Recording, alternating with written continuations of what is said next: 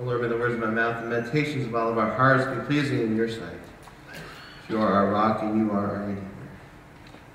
Amen. March 2010. It was during the height of the violence in Juarez when the doubts were raised about our church's participation in the mission project that we had been braving since 2004. It was the year that the government sent out this warning to its spring breakers that Mexico was the place they really ought not to be, a warning that the University of Illinois also publicized.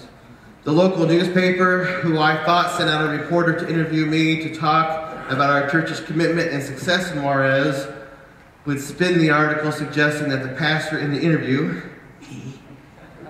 was ignoring the warnings and leading people to slaughter. Phone calls and emails from the community and our church's hierarchy would follow. But we went, anyway. We even said in El Paso the night before crossing and discussed the risks and voted on whether to go across, and the vote was unanimous to go across, and we did. And we built 2 houses without threat to our safety. At the conclusion of our trip, as we sat in the airport to return, one of the participants and I were discussing the trip, sharing in laughter, and then I asked him why. Why did he go despite the university suggesting he not go? He was a student. Why did he have such a good time at night in the team house and not seem to care about what was happening outside in the community? And he answered, well, Pastor Brad, I see it this way. Every night you would go up to your room at the team house and you'd close the door with your headphones on, you would be reading the Bible. So if my pastor was praying for us, listening to Christian music, and reading his Bible, why should I be afraid? Well, I didn't have the heart to tell him I was actually reading scripture to plan my funeral. Just kidding. Kidding. What I could not tell him on that day that we were returning home and celebrating a successful trip was that I was worried the whole week. Worried about our safety, some, but even more worried about the repercussions on me when I would return home. Sometimes we make up what we need to hear in the moment, and whether what we make up is the truth or not may not matter, because what we make up may be more comforting than the truth. One of the first funerals I ever performed was a young woman in her 40s who took her own life.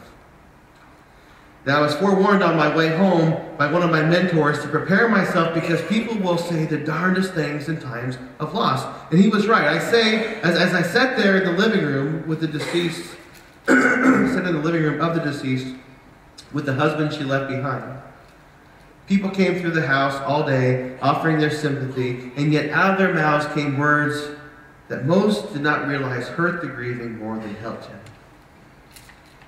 God just needed another angel. I don't think I believe that. God of infinite power has plenty of angels.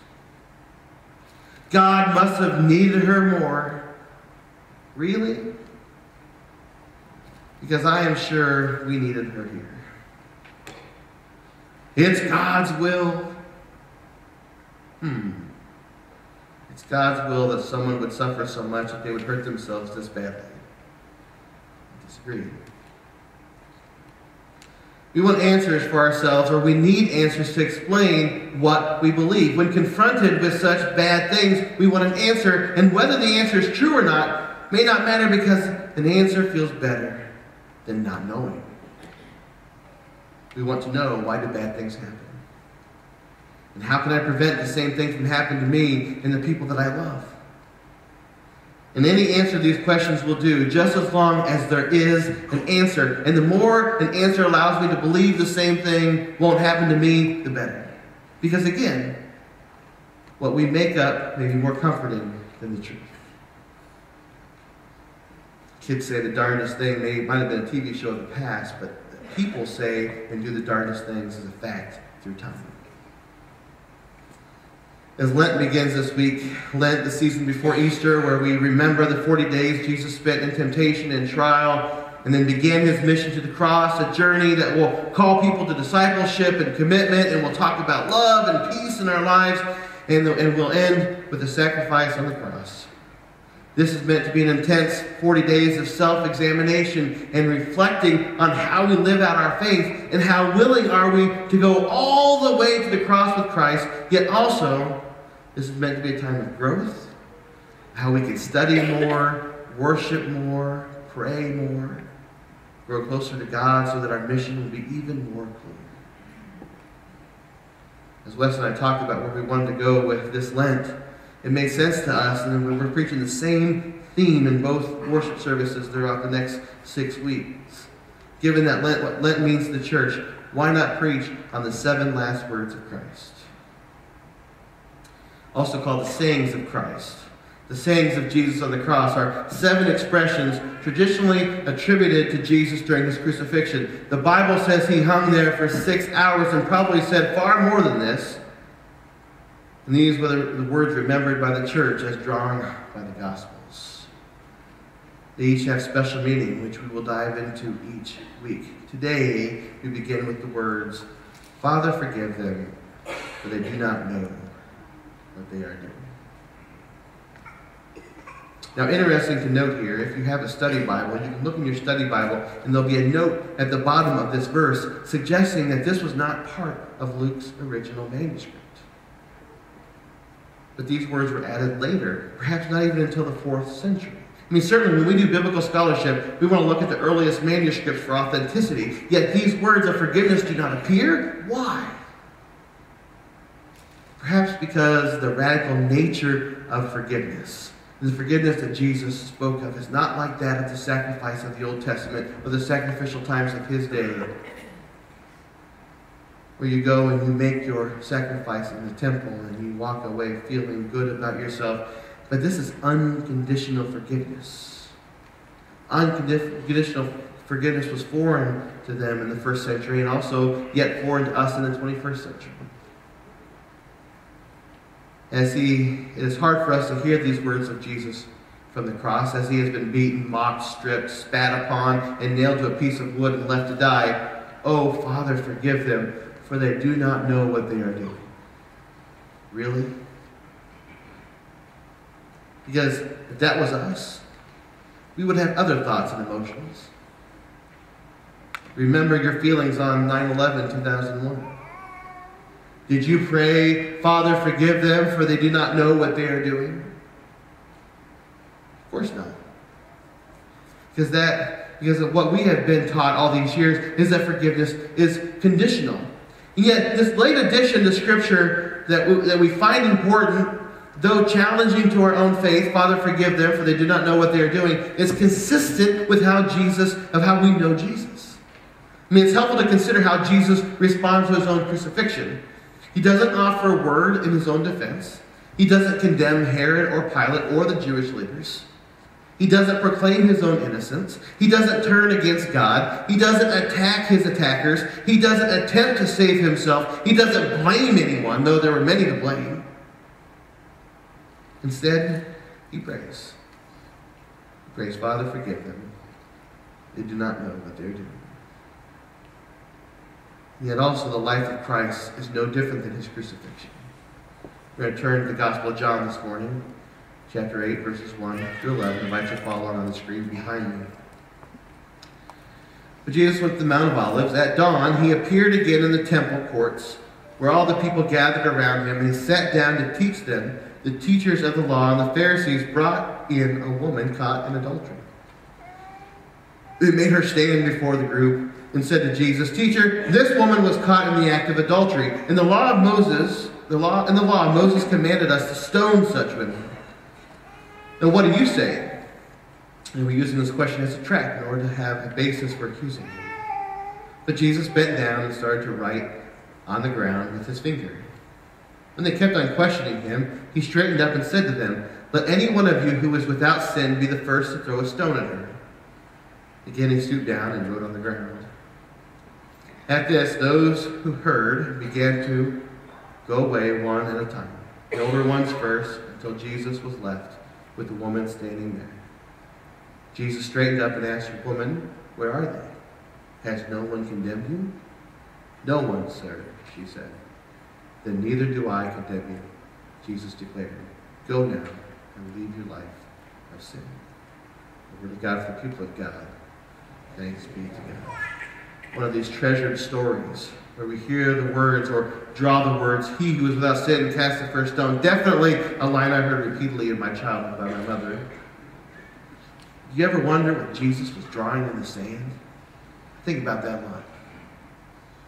One of those great mysteries. And here's another interesting note about this text. If you open your study Bible, the same thing by John 8 applies to Luke 23. It was added later to John's original manuscript. Why? Here we are with Jesus, with this woman caught in the act of adultery. She should be stoned to death, right? And it's the law of Moses. This is what we do. We follow the law when it's convenient to us, by the way. We follow the law. And now Jesus, isn't this what we were supposed to do? But Jesus doesn't buy it. Obviously a test to trap him, to find reason to discredit him. But his response is in line with everything we know about him and consistent with his whole life, even on the cross. I do not condemn you. Go on your way and sin no more. Father, forgive them, for they do not know what they're doing. Now, if you were to apply those words of Jesus on the cross to this text in John 8, who would that be directed at in this text? Father, forgive them, for they do not know what they're doing. Is he talking about the woman here? Perhaps directed at the stoners. You know, the leaders who are blind to their own sin of casting judgment, carrying their stone in anger. There are a vast number of other readings in the Gospels where Jesus is teaching this new kind of forgiveness. One that is unconditional as another way of looking at it. It is the idea of Jesus, the idea that Jesus teaches of forgiveness is the idea of distributive justice. Most of us know what retributive justice is. Many of us hold that mindset that God's going to strike down our enemies with lightning bolts or punishment, or that we're going to get revenge for the thing that's been done upon us. We're going to take justice in our own hands. If you've been wronged, you know what I'm talking about, the anger and the fury that you feel when someone has done some harm to you. That is not the person of Jesus. For him, it's about distributive justice, where it's not about who has the upper hand. Forgiveness cannot be deserved as if we, or Christ for that matter, can balance the equation, make our arithmetic work, and keep everything clinically balanced. Reduction of God's forgiveness to a kind of trick transaction is abuse itself, and yet forgiveness is very costly. It is costly to the one who forgives because he's giving up something. It's costly to the one forgiven. It's costly because it entails acknowledging the need of forgiveness, and that means turning away from the lies and the pretending. It means allowing oneself to be vulnerable, allowing oneself to be loved. It means facing up to oneself. Some forgiveness demands a degree of restitution, not as the repayment for past wrongs, which can mostly never be repaid. That's retribution. But injustice and loss must be acknowledged and open the door for further reconciliation. See, forgiveness is far from naive. But it is facing realities and doing something which changes the equation. Otherwise, all we do is perpetuate the hatred or the injustice or the violence over and over and over. And Jesus saying to the people to lay down their stones, to lay down their anger or hatred. And he says to the woman, go on a different way in life. And Jesus on the cross says, Father, forgive them. End this cycle of violence. End this need to put someone to death. End this need for revenge. I do not condemn you. Father, forgive them. Same matter. John 8, Luke 23, yet two texts that are added later because perhaps first century readers couldn't grasp the concept. And forgiveness runs that deep. Now mind you, forgiveness does not mean condoning what has been done. That Bishop Desmond Tutu explained that forgiveness, he explained forgiveness as taking what happened seriously and not minimizing it, drawing out the sting in the memory that threatens to poison our entire existence. And forgiveness, he continues, involves trying to understand the perpetrators and so have empathy. That's tough. Have empathy to try to stand in their shoes and appreciate the sort of pressures and influences that might have conditioned them. By forgiveness, he concludes, we are saying here is a chance to make a new beginning. If you've been betrayed, if you've been spat upon, if you've been walked upon, if you've been judged incorrectly, you know how hard this is to hear. See, what we do have control is of ourselves. How we respond to things. Whether to allow anger and regret or wrath or revenge eat us up, because I'm telling you, that's what it will do. At the heart of this for us is how we respond in the first place. We say and do the worst things when we feel threatened. Like trying to have the answers for bad things happening, we say things and hope with hopes of believing them or finding comfort. So when we feel threatened, or our way of life feels threatened, or our values feel threatened, we say and do the worst things to others. For Jesus, the fact that this unconditional forgiveness perhaps missed early manuscripts because it threatened a whole system of retributive justice. And that's evidence of the power of his ministry and the message of his life. He showed up at the temple, the center of religious life, and taught that we need to stop judging and start forgiving, to stop fighting and start loving, to stop segregating the poor out and start building a community. And we fought against that. Think about that for a second. What about forgiveness and love and building community is something that we should fight against? The woman caught in adultery. I mean, do you notice in this text that the man who she was supposedly sleeping with was never brought in? You notice that? Perhaps one of the men carrying the stones was one of the men that she'd been with. That Jesus challenged their way of life and spoke of justice and grace. I do not condemn you, and neither should they. He threatened their way of life, and they responded with accusations of blasphemy and shouts, crucify him! Crucify him. When we feel threatened, when our mortality or our values are at stake, we say the darkest of things and do the worst of things. And Jesus' response was not to meet the threat with more feelings of being threatened or a call for God to strike them all down. No. Father, forgive them. They do not know what they are doing. End the cycle. Forgive them. Postpone the judgment. No condemnation. See, for Jesus, his mission and his purpose to be clear, for his sacrifice to be made, he had to clear the way to his heart of such desire of revenge and power. Think about that. If he went to the grave with such revenge and anger, those things would have held him down.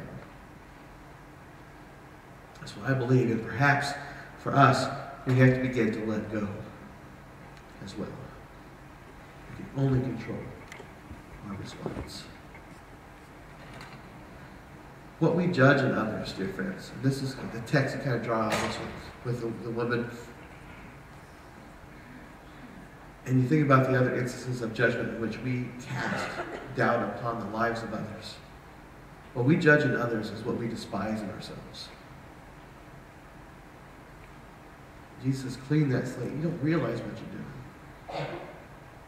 As Bishop Tutu says, you walk in their shoes and understand their pressures, understand their culture, and understand their traditions. And then you start to get the heart of things. We have to be clear, dear friends, about who we are and where our security lies, and know that grace covers all of us. We say and do the honest things when we feel threatened. I mean, I was thinking about this past week, watching the Lincoln movie that came out a few years ago. And the whole notion of slavery. And the hatred towards President Lincoln from the South, because he threatened their way of life. He threatened their economy. Looking for a good movie to watch this week? Watch the movie 12 Years as a Slave. You come to understand the anger that takes place, and the desire for revenge, and the notion of grace at the end. we have to be very clear about who we are, what our mission is, and to know where our security is. Lent is a time of self-examination. Time for us to clear the path for who we are called to be. And forgiveness is a key part of that. In Jesus' name, amen. Yes, and that